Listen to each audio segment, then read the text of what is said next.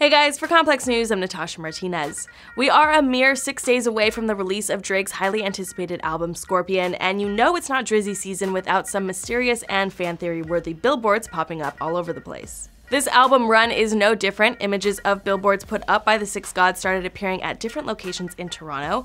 All the billboards are black, featuring text in all caps reading different phrases. Of the ones spotted, they read, "Is there more? Don't hit me when you hear this," "Changing from boy to a man," and "A-side, B-side." The latter is drawing up the most theories, with a lot of people thinking that Drake is about to drop a double album on us. Complex's own Trace William Cohen is betting his money on the billboards revealing some track titles instead.